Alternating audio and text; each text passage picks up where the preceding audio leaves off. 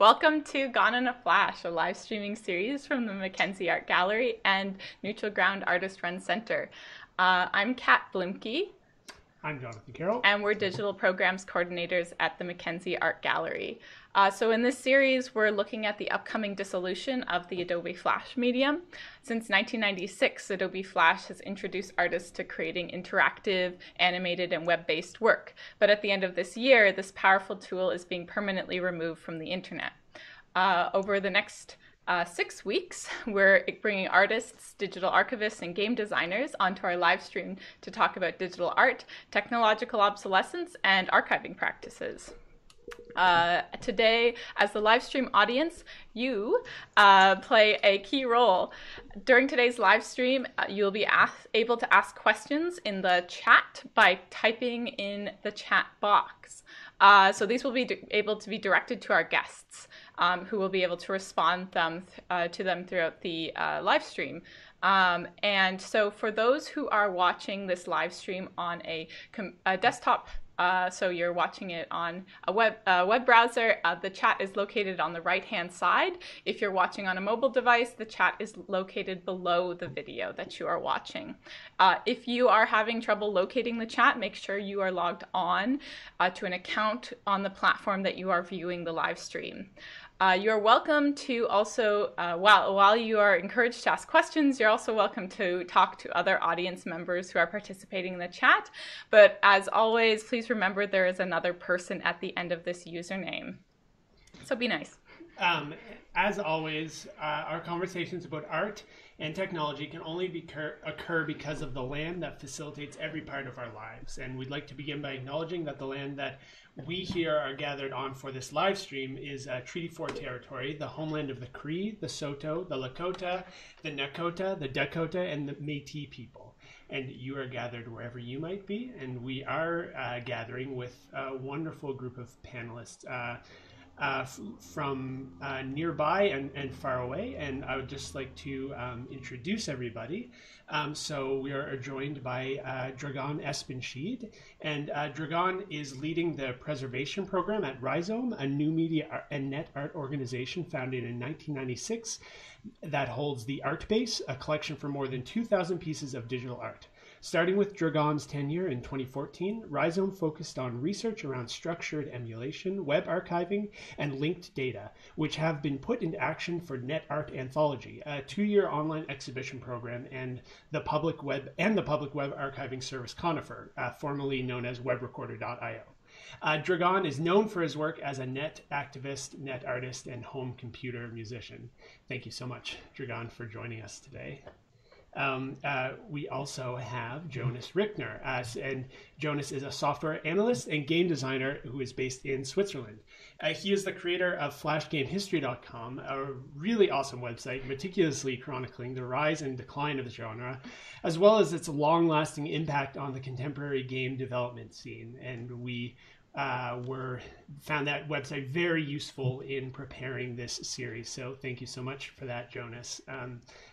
Sorry. Clara. So thirdly, we have our local participant in this panel, Clara Chen, who grew up in Regina, Saskatchewan, Treaty 4 territory, with family from the Guangdong and Hong Kong regions of China. Clara's work stems from an interest in exploration of migration, separation, and the ways in which we are intertwined with cyberspace. Clara is a member of the CBC Creator Network and is a practicing expanded media artist and filmmaker. Over this year, Clara was an archive assistant at Neutral Ground Artist Run Center.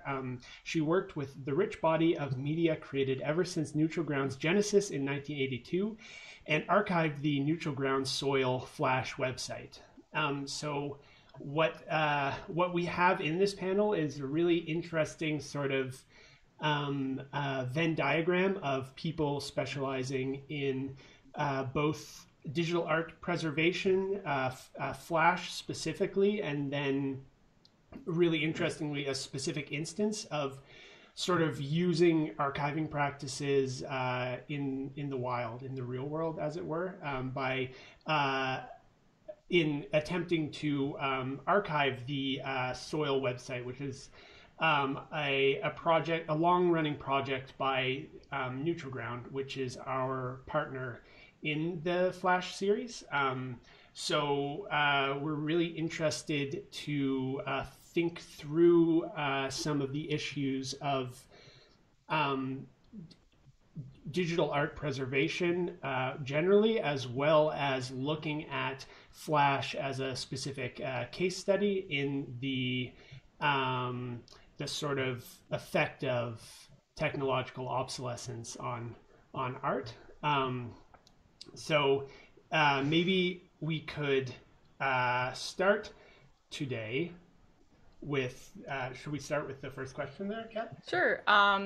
There, as well as like focusing on this particular case study of looking at Flash, we're also really interested in how galleries and institutions have confronted this challenge of digital art archiving with the broad array of mediums media that exist as far as like what could be digital or online work. Flash is not of course, the be all end all of this type of work. Dragan is with your work at Rhizome, it's been very exciting to watch what is being done there. I think like Jonathan and we both work at a gallery that has a physical location, and at our gallery we have a vault, and in the vault this involves locking an object away for preservation. Perhaps someone might be able to get access to it if you're someone working at the gallery, but it's really locked away from the public, and with digital art and online work, that is not the context in which this art is created. When you are trying to preserve digital art, there's this context of access and being available that it also is something that factors into many of these kinds of work. When thinking about digital art archiving, how have you approached and the Conifer project approached this, maintaining this integrity of access with online or digital art archives?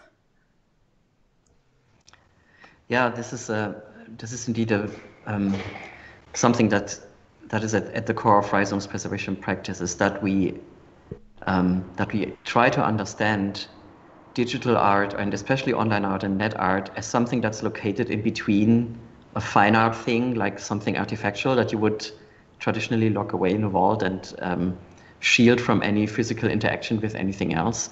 But it has a huge performance aspect to it too, without actually being performance art. But it's located in between these two practices, and the performing part is usually done by a computer, not by a person. So kind of if you are, it's not only about the context of net art being created to be very accessible, or like online games or something like that, but it's also that if you actually turn a computer off, the thing that you're looking at is gone, the object is not there anymore, and you're left with an artifact that is maybe stored somewhere. But unless you can at any time and at will reproduce the performance, you don't have the thing, you cannot care for it, you cannot own it. So we have very much focused on these performative aspects, and also thought about how the act of preservation has something performative to it too. And it is also important that you are kind of, that's at least what I think in the original question that you sent before the meeting. I was also like, how can galleries and traditional institutions think about this? And I guess what I see is that in the new media art, or in the tradition of new media art preservation, there's like this idea, we will do whatever it takes to accommodate this art object. We will work with the artist, we will do whatever it takes. And that is something that is incredibly difficult to maintain. This works very well if the artist is still alive, and if you can get them around to do tech support for you and so forth. But we are also now entering a time when the first digital artists are actually passing away, or have choose another careers before that. So I think it is important that you, as an institution, develop a kind of preservation ideology, or how do you say, or like something that you want to do, like how do you want to preserve, and offer that as something that also as a system that you can kind of use to communicate with artists, for example, because if you're saying this always has to be new, or this always has to be the latest thing, and you each time, for example, re-implement an artwork once it doesn't play anymore in your browser on your mobile phone, that doesn't work. That's too expensive and too laborious. You will only be able to collect like 5 items. And and I think and the digital practice, and especially online practice, is so broad, and also, people they flip in and out of the role as an artist. So there's like a much broader field of practice and materials used. And if you're, as an arts institution, cannot, I don't know, like represent that in a way, and your collection is like 10 pieces, then it's like, it's not. I think you have to think about scaling the collection, and what abstractions are important, or like will enable you to do that. And that seems that seems noteworthy in the conversation about Flash specifically, where there is part of the thing that we talk about when we're talking about Flash is that it provided for this breadth of different works to be made, and like that is sort of a difficult thing to capture. Is just the true Jonas, I think the website that you made does some, especially the infographics that are on it displaying the popularity of different Flash games at different times, does something to suggest that breadth of content being produced, and the fact that Flash, the accessibility of the tools provided for so many people to make stuff with Flash. I guess that makes a good segue to sort of think more, ask you, Jonas, although I'm wondering, Dragan, I have some things I'm thinking of based on what you said, but maybe we'll go back to that. Jonas, when we're thinking of Flash creating these accessible tools for many people to create content in upload to the internet, how is that prefiguring contemporary methods of content creation, and as well as distribution? And then sort of, can you see a relationship between, or maybe an evolution between Flash content creation and contemporary content creation, or maybe differences? Yeah, so in the Flash world, it was a very, Flash was special because it was a very different sort of tool than we have nowadays. Nowadays, you see a lot of kind of programmer-focused tools, whereas Flash was really started out as only an animation tool for drawing and making animations.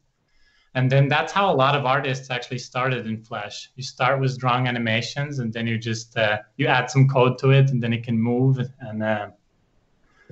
And nowadays, the tools like Unity or other tools, they're more focused on, it's harder to get into for non-programmers, let's say. So I think that's also what opened up the doors to so much diverse content, is anybody could just pick it up.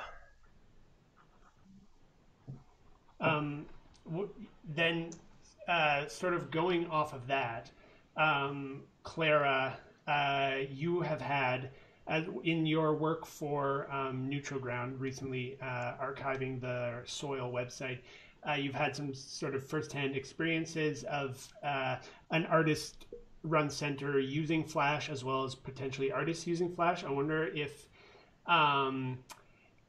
if you could give some examples of how artists might have used Flash that you found in the Soil website, or in addition to that, how the Flash-based structure of the site itself might have influenced the work that's on it. Yes, definitely. I can share my screen and show the website itself as I talk about this. Share screen.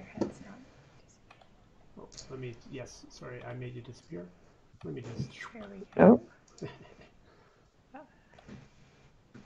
There we go. Awesome. Nice. There we go. Yeah. So Soil Digital Media, yeah, it was like an expansive and collaborative project facilitated by Neutral Ground Artisan Center in Regina, SK, Saskatchewan. It lasted from 1997 to roughly 2015. And we've had artists across North America and some internationally who have participated in creating and exhibiting performative digital net art workshops and exhibitions, panels, and flash art. So a large chunk of the project was this Flash website, which they call a digital gallery and archive, which I found that funny in itself because I think they had no expectation that Flash would be gone by this year when making this archive. But thankfully, it's still up here, and I've been archiving it throughout the summer using Conifer.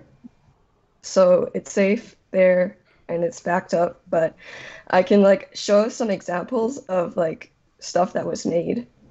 So we have Speaking the Language of Spiders by a Métis artist in Alberta. And like, I feel like these kinds of websites where like, I personally describe them as like tunnels.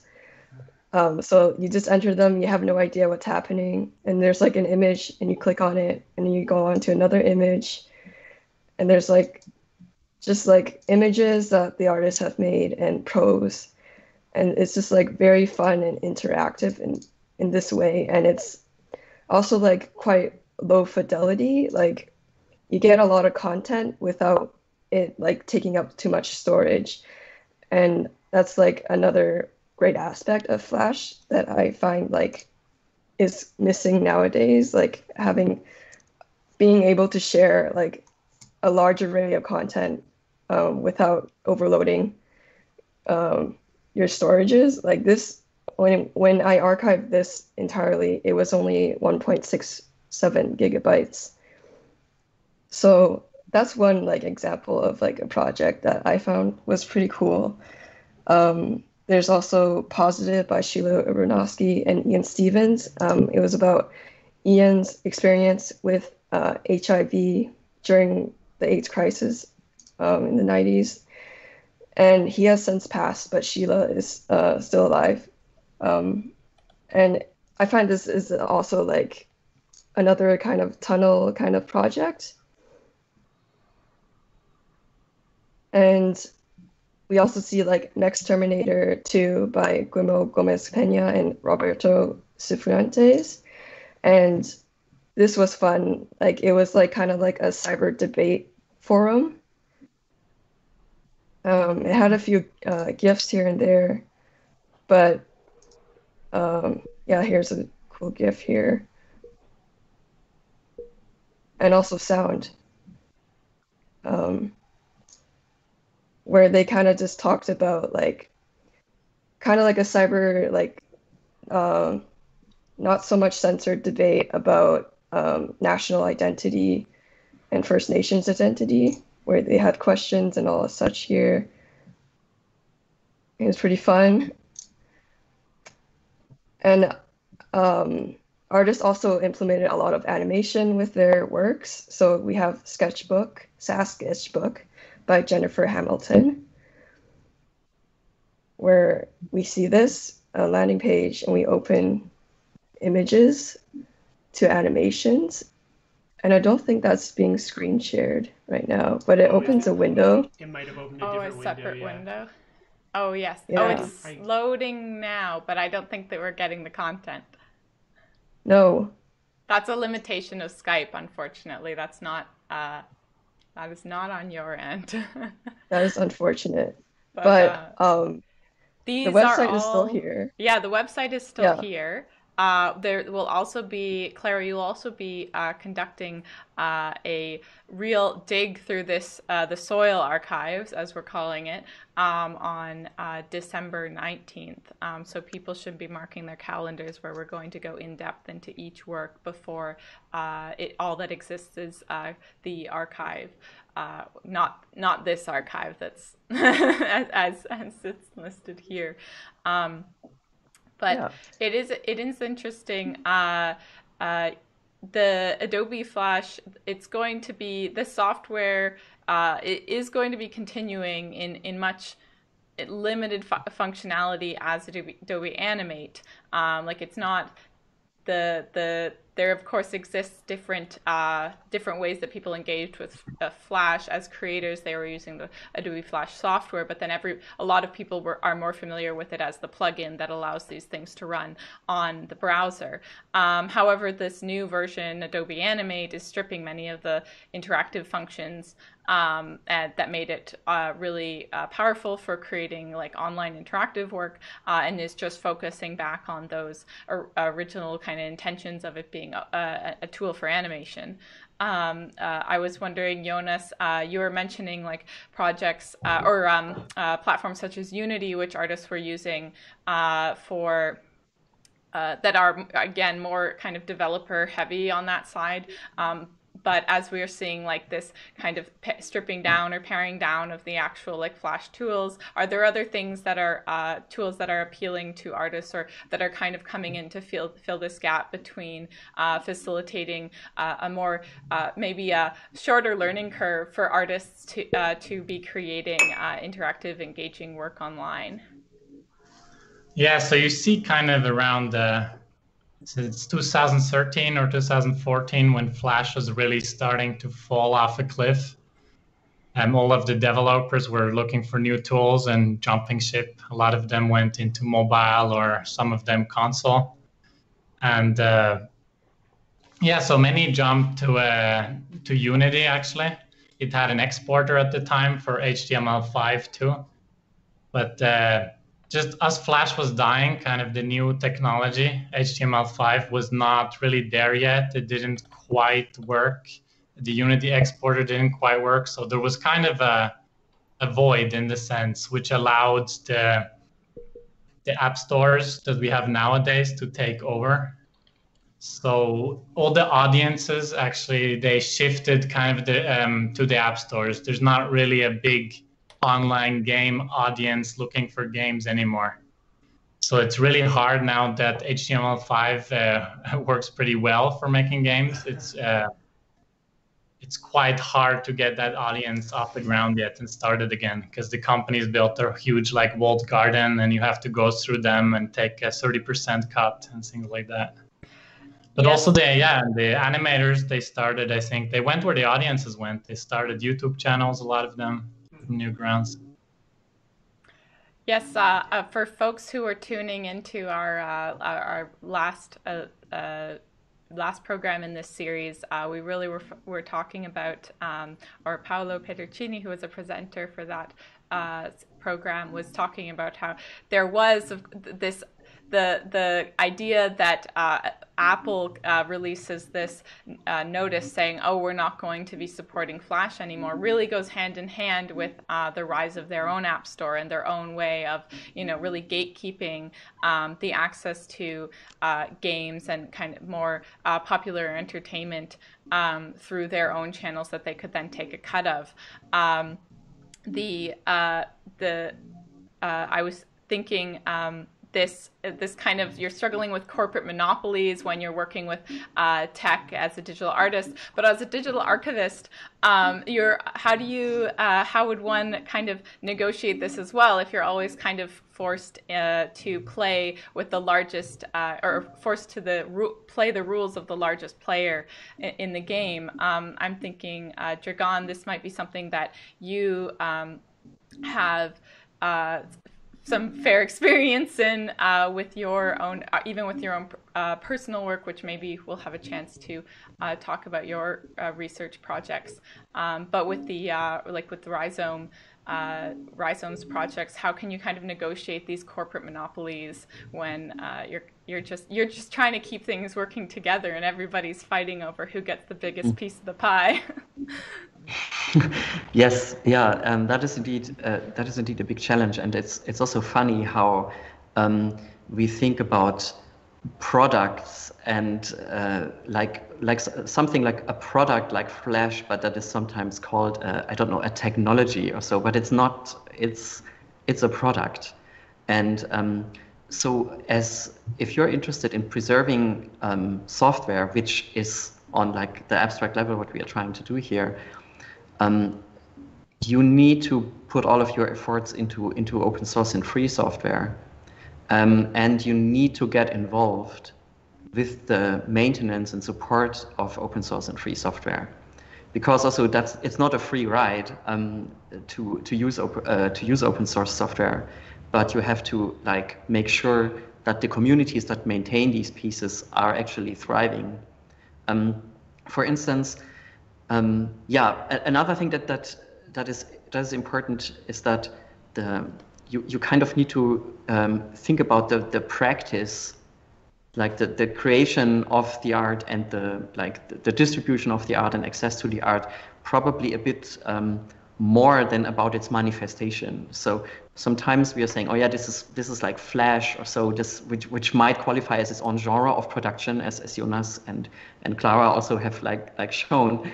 But you also have to think, what is how are you going to build a bridge to the audience that is not able to run this thing on their own anymore? And so our approach has been like to full on bet on emulation, so to say. It's not a bet. It's more a core principle of computer science that, you know, any computer can do what any other computer can do, maybe slower or faster, or I mean, given enough time and resources. That's the saying. And so, for example, we have been able to use emulation for all of these things. And you probably have noticed that the Ruffle specific Flash emulator has been like gaining a lot of attention now since the Internet Archive says we are committed to Ruffle, and Congregate has committed to Ruffle. And the good thing about emulation is, even if when we are talking about a Ruffle emulator right now, which is like specialized for Flash, and is also, I think, very much made with the perspective of preserving Flash games, which is maybe something that we need to talk about with regard to nostalgia later. But it is now able to play like quite a bit of Flash, not later ones and not ones that do like fancy scripting things, but it will only get better. And that's a great thing about it. Maybe I can quickly show how we are using this when I share my screen. 1 second. Here, you should see the amazing logo of my organization. Yeah, okay, there it is. Great. Yeah, so I want to show how we do this, for example, with this work, World of Awe by Jarl Kanarek, which is also a piece that mixes Flash and Shockwave and, you know, whatever. Artists usually also don't read the instructions or work like classic software development firms and say, okay, I'm making a Flash project because then I can export it to whatever Android phones in 2005 or something. But it's more like, especially on the web, things are always mixed. And that's one of the things why we are not using the Ruffle emulator, but we are more going for full-on emulators and streaming them. So these are emulators that are running on cloud computers, and they make the whole operating system appear again, so to say, and that includes any software that the artist might have used. So it's not only limited to Flash, but Shockwave and so forth. I'm not sure if you can hear the sound actually, but this work mainly uses Flash for sound.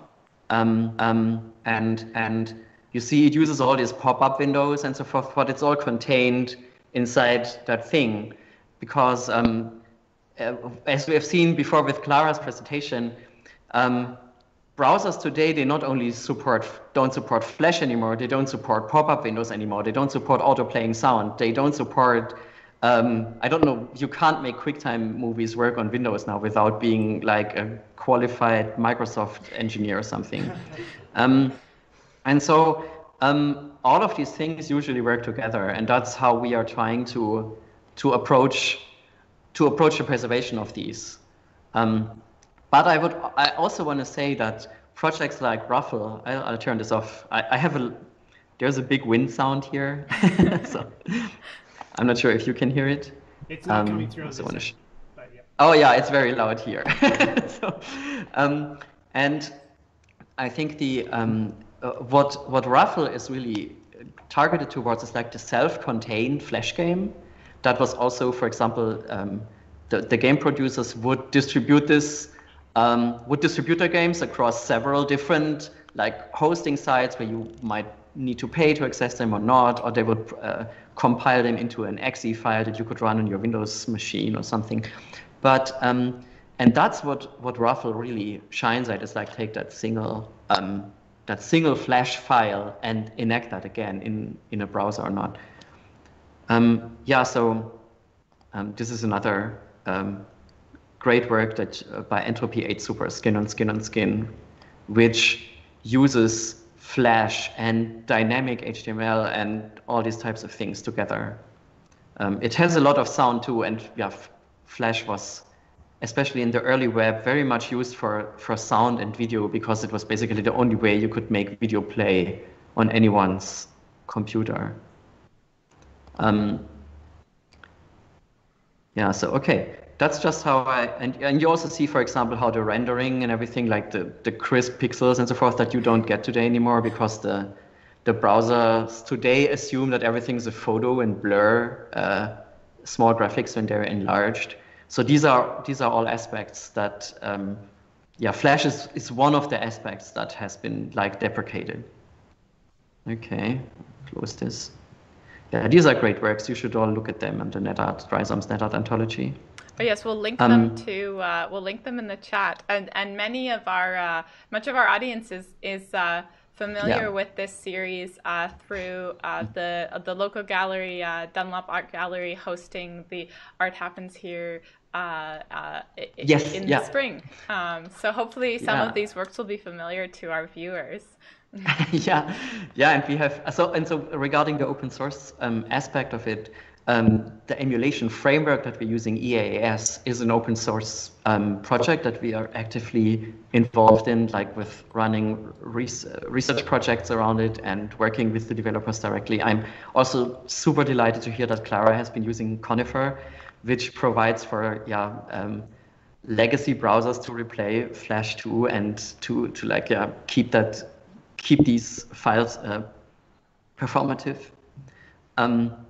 And yeah, so that's basically, we don't try to componentize the things too much, because that's not manageable also on an institutional knowledge basis.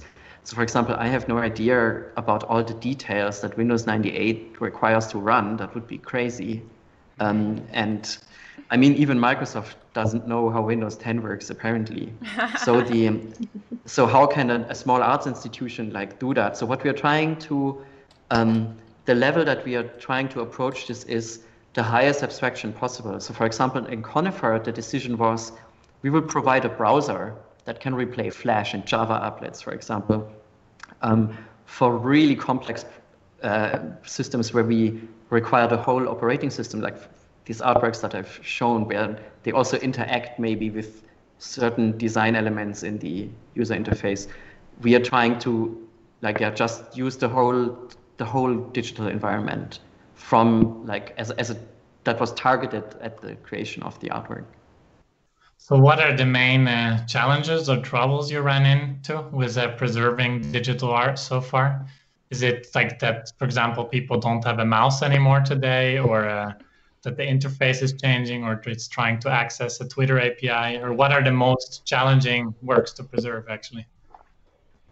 Oh yeah, the most challenging ones are indeed the ones that we call blurry.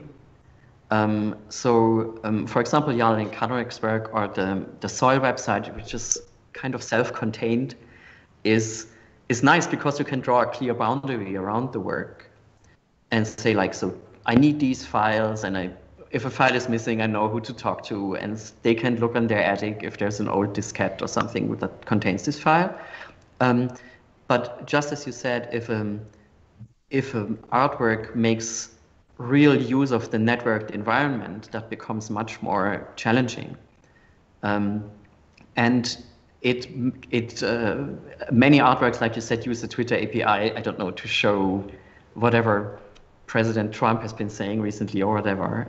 That has been very popular. Or the Flickr API or Google image search has been super popular among artists.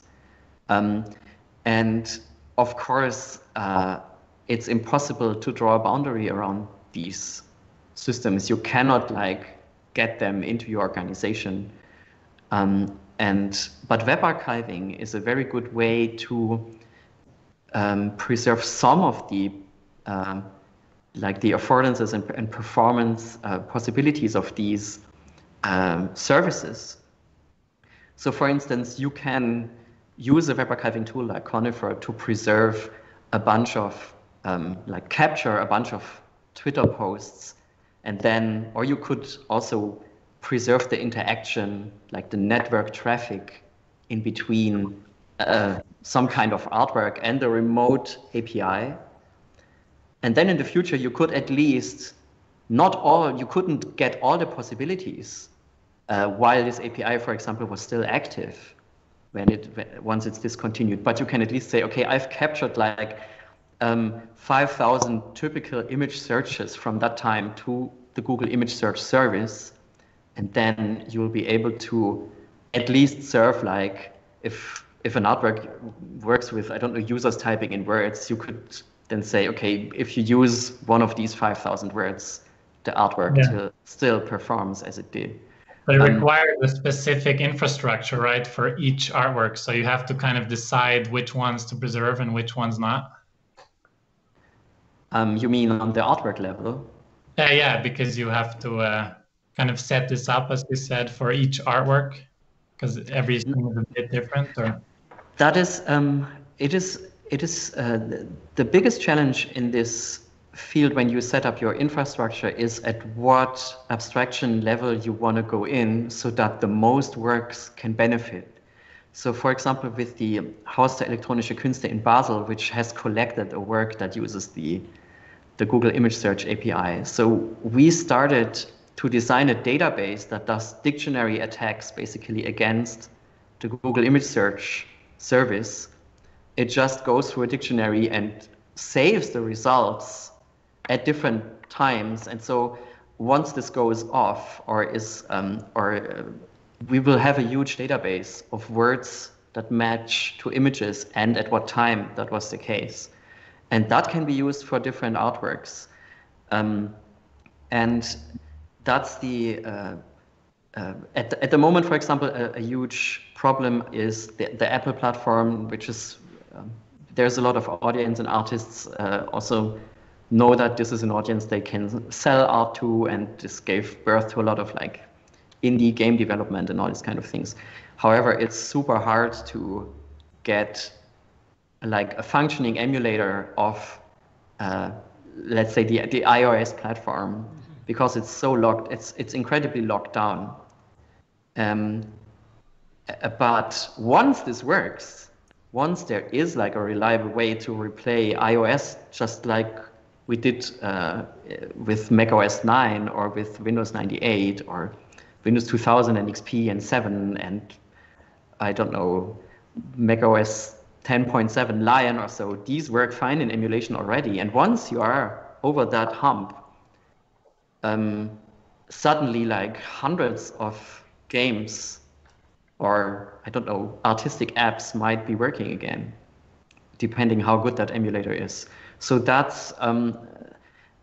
is, I think, a tactic that will work and that will give curators also the biggest freedom in the long run, instead of concentrating on a single work and say, okay, we will re-implement this in HTML5. This is incredibly, it requires so much expertise. You need people that actually understand, for example, Flash totally, very deeply, and understand HTML5 very deeply.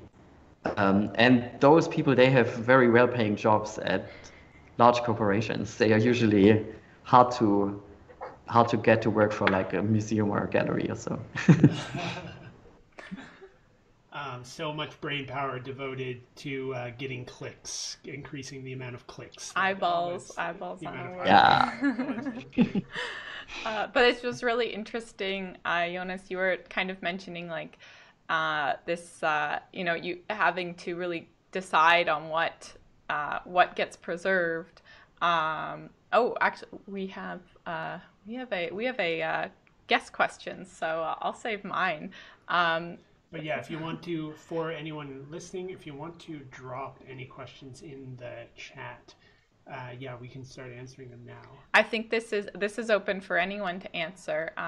Luke asks, have you noticed a large increase in the desire / the need to web archive with the end of Flash? Yeah, is Flash driving home the sort of like obsolescence or potential for obsolescence? Yeah, I can answer that question. Oh, sorry. I'll take a stab at it for a few seconds and then take it over to Jonas. Yeah, there was a large interest in archiving this Flash website when we figured out that the Flash plugin was ending. I think Kat and John are actually also board members for Neutral Ground and pointed out the fact that Flash was ending. So that's how our programming director, Amber, knew about it, and they implemented this role for me to archive this Flash website particularly. There's definitely we feel like the loss that Flash, the end of Flash is giving us, it's definitely a lot of nostalgia that's coming around this month and at the end of this year. And I looked at your website, Jonas, and just revisited all these Flash games that I used to play as a kid, who grew up on Flash games like Newgrounds and DeviantArt. It was very nostalgic. So yeah, there definitely there was not at least for our organization, there wasn't that much interest in archiving our website until we knew that Flash was ending. So we're just buckling up gears this last month to make sure that all the links are patched up on Conifer for Soil. Jonas, I wonder if have you noticed any increased push or awareness of the need to archive? Or yeah, same as Clara. Definitely more. Developers too, thinking about how to preserve their games, how to preserve their whole catalog. But I mean, many of them also not, because many of them were just teenagers when they did it, and now they're doing something else. So. Even creator of Flash, I was emailing with him. He said too, he thought about how could we make something that preserves all the content as something like a book, so it could be treated as valuable information. But he said the need to drive business growth and adding features and capabilities to Flash kind of trumped the need for permanence, because that's usually expensive, so they didn't really do it.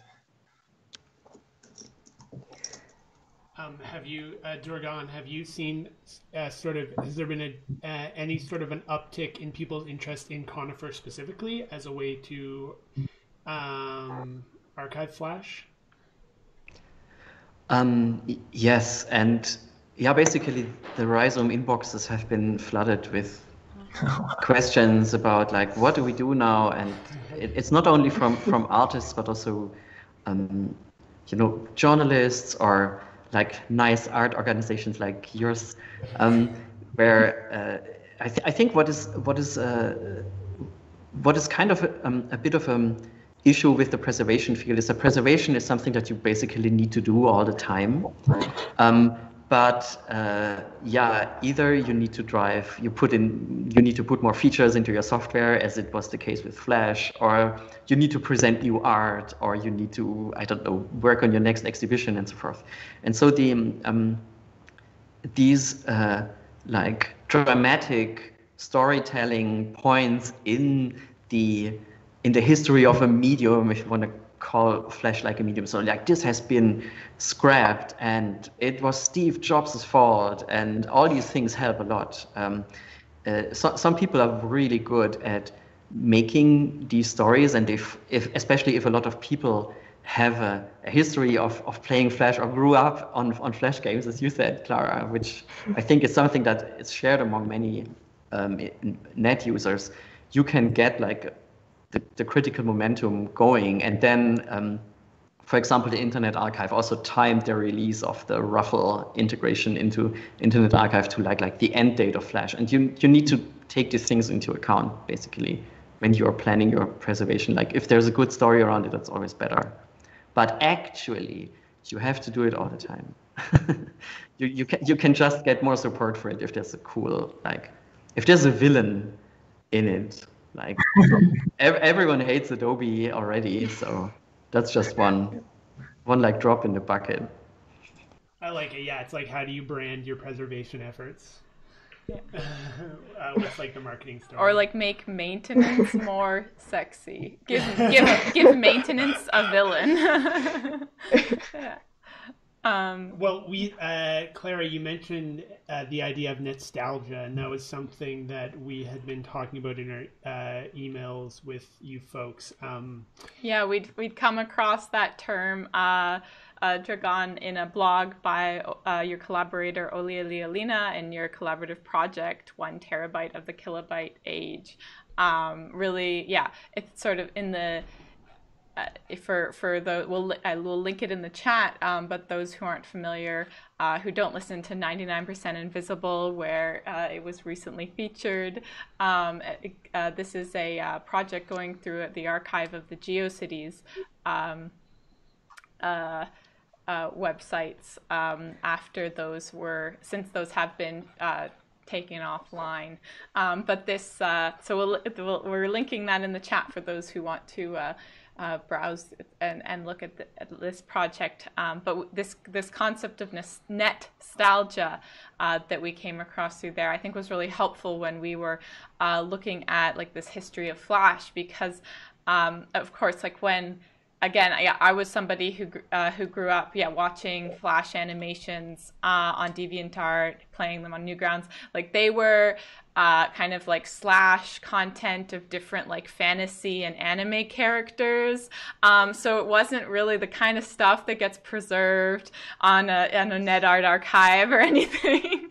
I might be preserving them for myself, but it just sort of, when considering the history of Flash, sort of thinking about the real variety of artists who are able to access it and the variety of content that was produced, and like from fantasy anime slash fan videos to some really incredible artwork.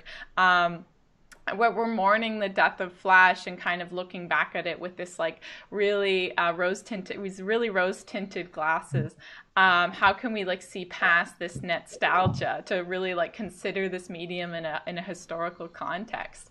I mean, this is a big question. Especially considering what we've also mentioned a couple of times in this conversation of like the accounting for the breadth of content when you're trying to go about archiving digital work. Yeah, I feel like with like having plugins such as Flash and also having like other softwares like OpenGL being terminated within this decade, like I personally have questions about where humanity as a whole is headed in terms of like technology.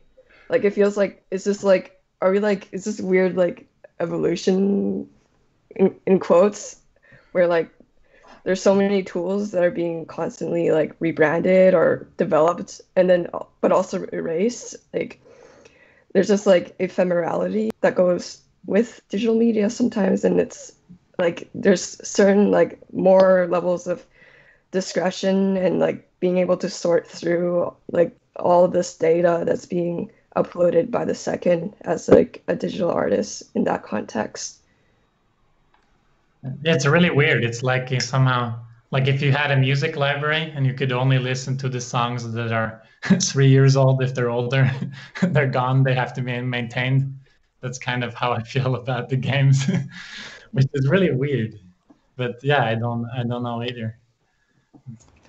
Yeah, I think this is there is this anxiety that a lot of artists or even just fans of things or like art lovers or general audience have been feeling because again Flash is such a point where you would say, okay, this is like a turning point, like my youth is now over, or I will not be able to show this to my kids, for example, like this this feeling, and so what we at Rhizome have been trying to do is to establish tools, like with Conifer being the most successful one, and support the development of these tools so that not only the artful Flash will be preserved, but also maybe something that is valuable to someone, but that would not go into a museum, and that communities who are interested in preserving something that they grouped around, maybe slash fan fiction, Flash animations or something, that they can create their own libraries of what's important to them. And that's I think, going back to the first question a little bit, how should archives and galleries and museums maybe see their role? It's not only about presenting themselves and what great taste they might have or not have, and say this is the view into the history, but think about how can they enable communities to to preserve their own things and to preserve what's important to them. So, for example, this Spider language website, I know this is an incredibly important website for a certain community, but in like the wider field of art, no one even knows it. And I'm like super happy that you managed to grab a copy of it. And that is like very important, because otherwise even the evaluation of culture is almost becoming impossible. Because if you can, in digital art especially, if you can only look back like 3 years, that's incredibly bad. It will produce a lot of like really boring, artistically boring stuff. And you can see that, for example, in VR, where now the turnaround for new glasses and the cutting off of compatibility is really an artistic level.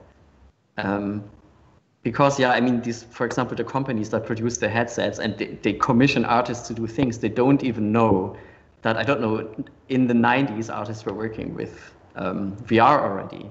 So, and they would then talk to a painter instead of someone who has like experience in making digital art or 3D art or even VR art. So, but it's possible. I mean, it's definitely something that memory institutions have to take on as a kind of a new role as enablers.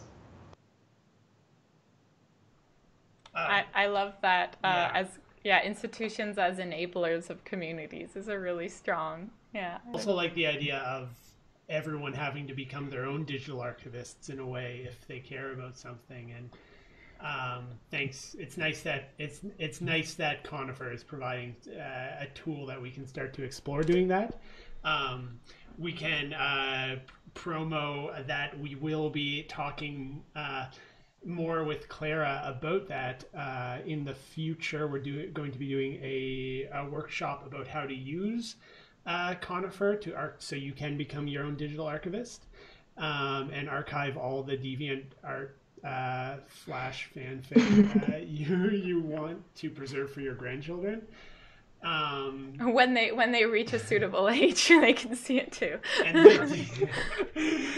that will be that date is December 10th for the workshop. Yeah. And we also have a fantastic program coming up next week, 6:30 CST on Thursday, December 3rd, with longtime net artist and Flash artwork creator Natalie Lawhead. And just check the Mackenzie.art website for a total list of all the remaining programs in the series. Thank you so much, Dragan, Jonas, and Clara, for talking with us today. It was a fantastic conversation. Is there anything that I've linked some of the I've linked the websites we've been talking about in the chat for folks, but is there anything else that we can point people towards if they want to follow you or are interested to hear more? Yeah, you can find me on social media as Cyberspace Void. Great. That's my handle. I'll be linking these in the chat. Yeah, we've got folks saying thanks to all the panelists for a really excellent discussion. I'm super happy to be here in this panel. It's like a lovely discussion with all you guys. Yeah, this was awesome. Yeah. And like the web art community and like just like I think overall we're so fortunate that a program like Conifer exists, because I don't think Neutral Ground would have been able to archive this Flash website without Conifer's help. So yeah, thank you, Dragan, for that. Wow, that's melting my heart. Thank you. Yeah, I will drop I'll drop links to folks' socials in the chat. But thank you so much, everyone, for watching. We'll see you again on Thursday. We'll see the audience on Thursday. Yes. See everyone and into the and now we'll play our outro animation. Bye-bye. Just a second. So we're still all on the call.